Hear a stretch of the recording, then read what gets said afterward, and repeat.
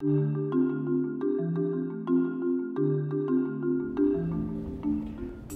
to ITU Telecom World 2017 here in Busan in the Republic of Korea. I'm very pleased to be joined in the studio today by Mr. Jianjun Zhou, who is the Vice President of Carrier Business Group for Huawei. Mr. Zhou, thank you very much indeed for being with us today. Thank you very much for inviting me. Now, I'd like to start off by talking about smart digital transformation. It's the theme of ITU Telecom World this year. What does it mean to you, and what are the key opportunities, in your opinion, and challenges for the next 5 years?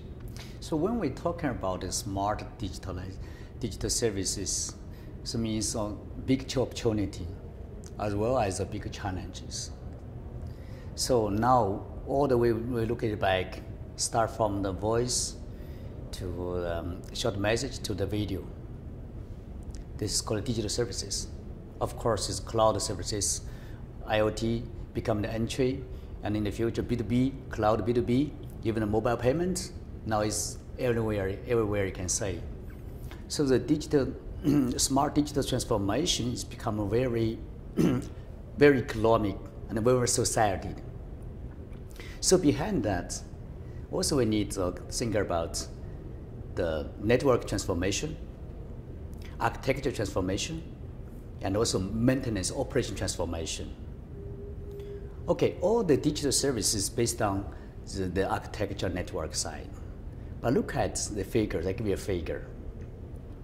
So now, so far, we have more than 2 billion people no cell phone globally. More than 3 billion people no access to internet. More than 1.1 billion households no broadband. So one side we talk about the smart digital services, another side we have a very weak infrastructure. So what do we do? According to the Huawei GCI, we found the front runners in this year, the GCI increased by 4.7 points. The adapter, which is between, is around 4.6 points. But let's look at the starters, just like 2.4. The digital gap and digital divide is become bigger and bigger.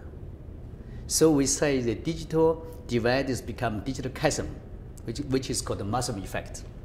So rich become richer, poor become poor.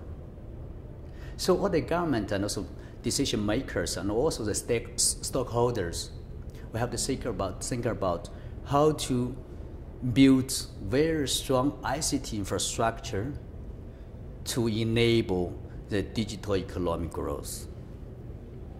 And in terms of, we talked about it a second ago there, national broadband networks, what's the significance of them in emerging markets?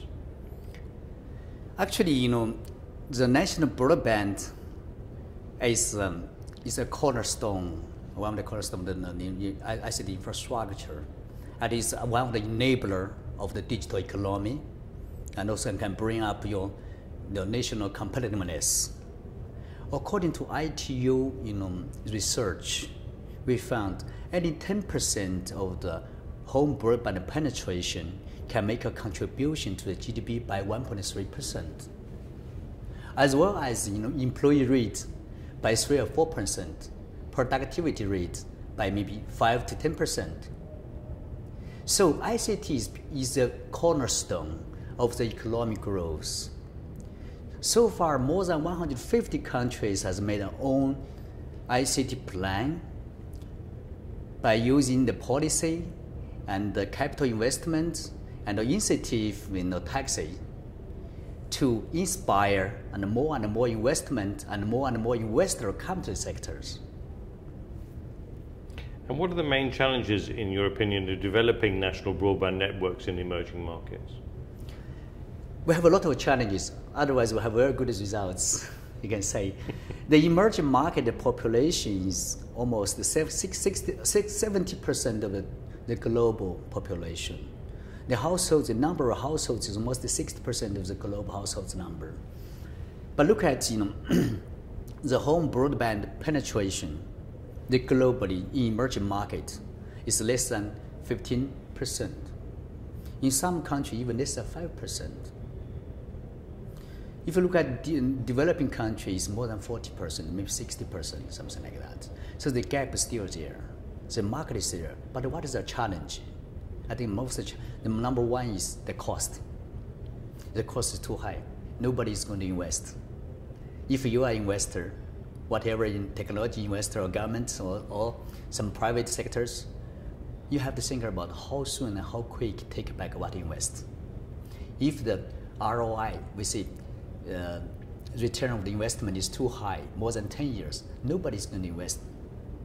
On other hand, the end users' affordability is low. The cost is high, affordability is low. So these are problems. So how to solve the problems? Let me give you an example.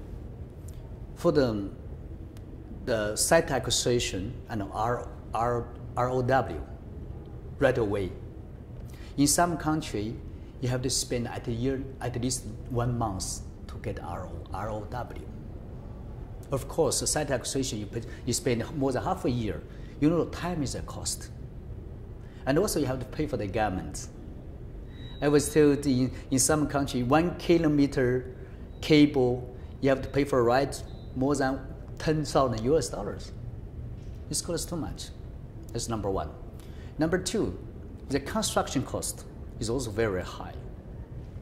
How to reduce the construction cost by using the innovative technologies?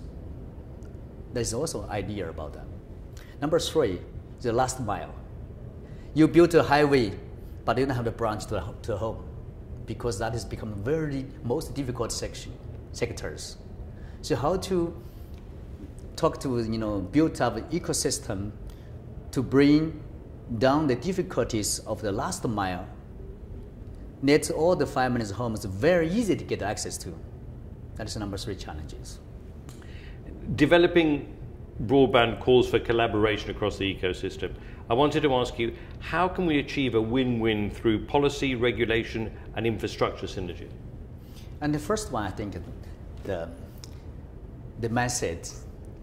So we have the same target to bring up the home broadband penetration. Maybe if government, maybe the regulators, investors, all the participants, we have the same target.